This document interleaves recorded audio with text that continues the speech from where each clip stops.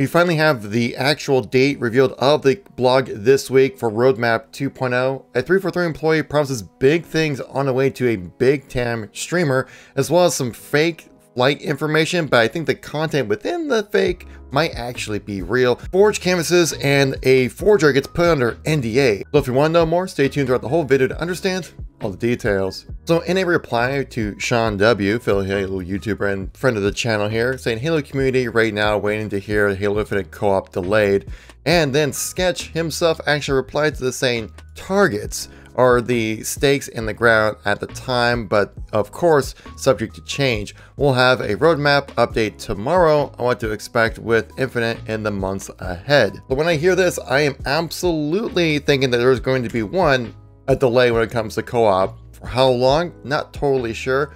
My expectation is that it might get delayed to just the release of Season 3, as right now, like, we have the event for the Yappening that was just announced. It's coming on Tuesday for September 6th, but, I mean, I'd much rather just see them wait until they actually get to release in a good state.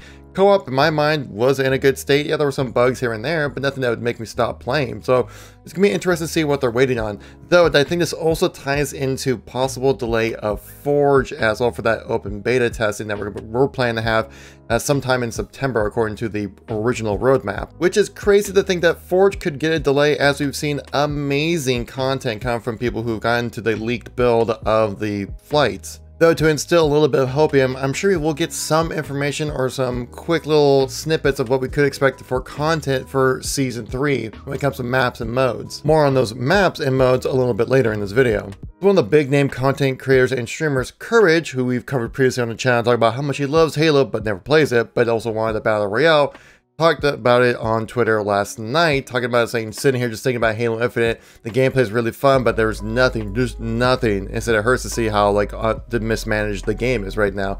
Then head of 343 at the competitive side of things, of esports side, Tashi said, stay tuned, big stuff on the way, which gets me a little bit of hopium, but kind of gives me that same feeling from like the Avengers, right? When Hawkeye is just like, don't give me hope. That's kind of how I feel right now.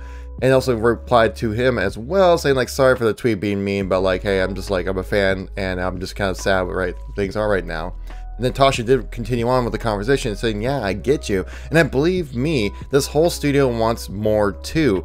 I'm super bullish on this game and franchise. I think Forge is going to change the game forever. More maps, modes, weapons, equipment coming. We are sharing more real soon. Lots to be excited for. We got to deliver, which is also great to see.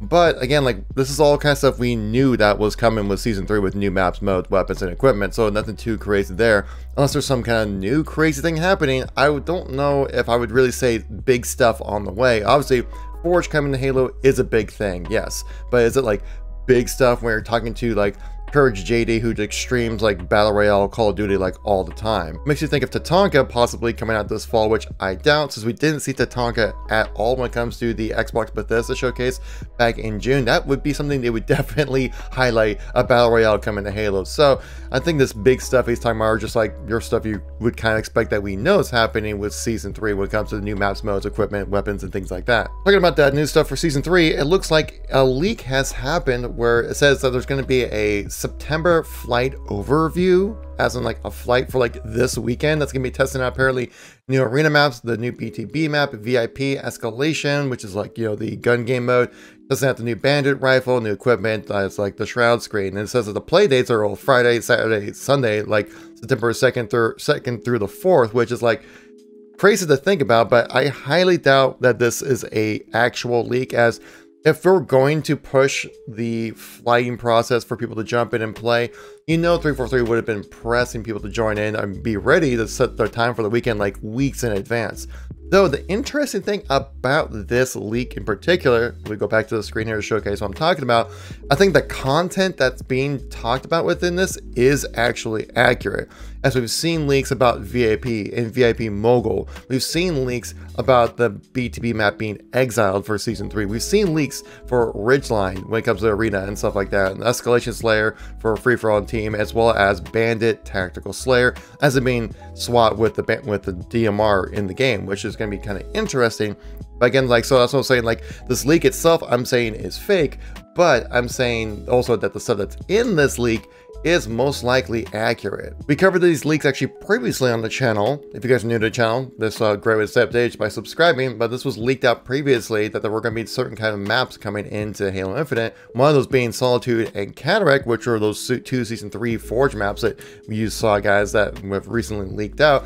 And Exiled was mentioned in here as well, which could be a remake of Exile from Halo 4. But of course, once we get some concrete information about this leak, I'll definitely share with you guys. I'm assuming we'll probably get something tied maybe a little bit with this when it comes to the blog update for Thursday, so make sure you subscribe to know when that does go up. Talking about more leaks and information, looks like we have some Forge canvases that were recently just leaked out as well, guys. We got a lot of information about Forge within this video here. This is going to be sea floor for a canvas right here. Next one is going to be called Arid, which you can kind of guess why that is for just looking at this, which does look amazing.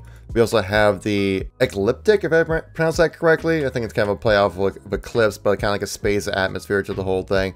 Then we also have Mar, which is kind of like a, wetland kind of environment that we had for like the campaign, but this time in Forge.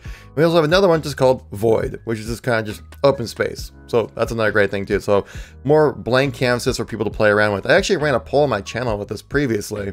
I recently asked you guys here on YouTube on my community page, if you want to catch these polls when they do go live, make sure you tap subscribe. But it was kind of interesting saying that 78% of you guys said you like Forge World more than blank canvases. So when I asked the Halo community on Twitter, it was kind of more 50-50, a little bit leaning more towards blank canvases, which is kind of interesting, a little bit of information for you. Personally, I would like to have blank canvases just because you get full control of what the map looks like. Though having like a map like Forge World or pre-made sets like that, just kind of something you can just start building on top of and play off of it. And talking about Forge, it looks like a person who was forging while on stream for the map Guardian, which you covered previously on the channel, guys. If you missed that, check it out. He got NDA'd mid-stream by Uneeq. Guys, I just got a Twitter message from Uneeq. A DM. He wants to talk Halo stuff.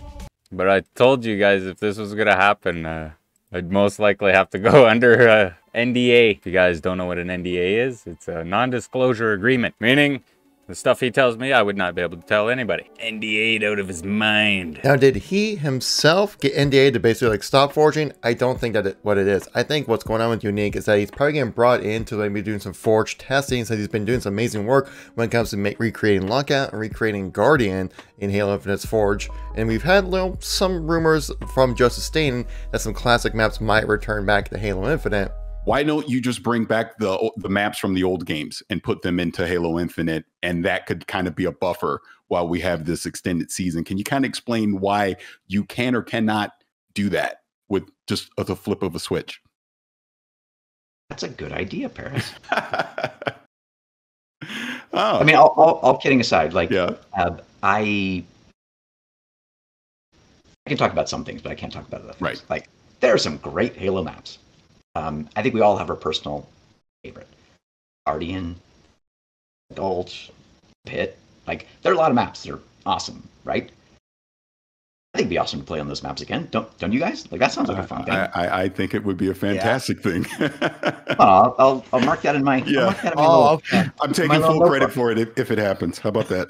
And since Uneeq was doing such a great job creating these classic maps, could he be brought in to maybe help make those maps for when the Forge does actually launch and maybe put some Forge maps into matchmaking? I mean, we could see what happens with that. We'll definitely follow up with that story.